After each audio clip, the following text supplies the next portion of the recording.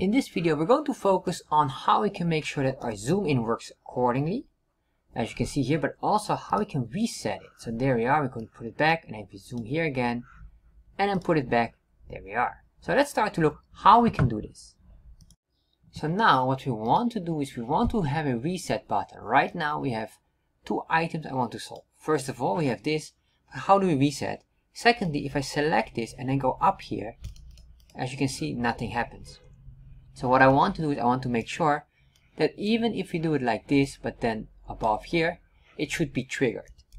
And of course, we're going to have a simple button here. I will make a very simple button for that, but I have other videos I'm going to show you later on if you want to have a fancy button on the chart. So first thing, let's create the basic button here. So in here, what I'm going to do is here, I'll just say a function and then we say reset. And then I realize I need to make sure I have a button. So I'm going all the way up here and just say here button.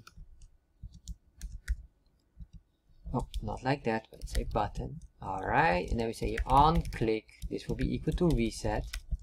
There we are. And I say reset button or reset chart. Anything you want. So once we trigger this, I'm going to scroll down again all to the bottom. And then here in the reset, what I want to do is basically this. Let's go up here to have understanding. Where are the options here? This is the options. We have here this item here. Basically, I want to reset it back to its original value, whatever the value would be. And that's this one here within the X scales. So I'm going to say here, you can say my chart, and I would say a dot config dot options dot scales dot x dot min equals and whatever the value would be. So in this case it would be date arrays. I'm just going to grab this and say 0. That's the starting point. Then of course we have another one for the max value.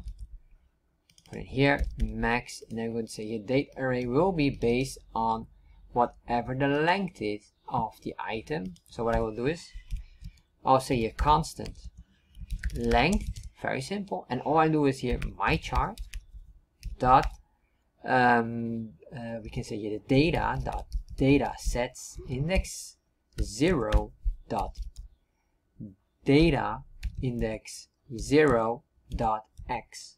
So basically the very first item, oh sorry, not even like that, I want to have here the length. That makes more sense. And I realize the date array I'm not even allowed to use. Why? The date array is within this functionality. So my bad. We're just going to grab this, put that in here, put this one in here eventually, but here we need to have the number 7 or whatever the value would be. So what I want to say here, dot length, and we should get automatically the right item. So I'm going to grab this, put that in here, and then once I did this, enter, I'm going to say here my chart dot update and just update the chart for that. Save this, refresh. Alright, let's zoom in, click on reset. Alright, interesting, it doesn't work. Let's see, off reading X, fair enough. So we have here the data sets, and then here index X. So what is exactly the issue here? 526 data of length. Alright, so the reason why is the length is +1, so I need to do here -1 because with an array we calculate with a zero-based calculation, so it should be -1 here. Now we should have a working model. Alright, interesting. Let me double check. Alright, so after some checking I just made a very rookie mistake. Of course, if you want the array, you must not get the single value of the array. Remove that, make sure you have it like this. And then deduct that. That should now have a nice response. Alright, click on this. There we are. Beautiful. So now this works nicely, but what I want to do next is this one here. Luckily, this is a quick fix. So all we have to do here is, let's see here, the canvas. This one I want to convert. So why? So I have to convert it to window. And the reason why is this. And that is the reason why it was hanging, is because when we are outside of the canvas and we let go, it will not trigger. Now, it will keep on going, and when we let go here, even above, it will trigger it. So that is the only thing we had to do, then reset it, and there we are.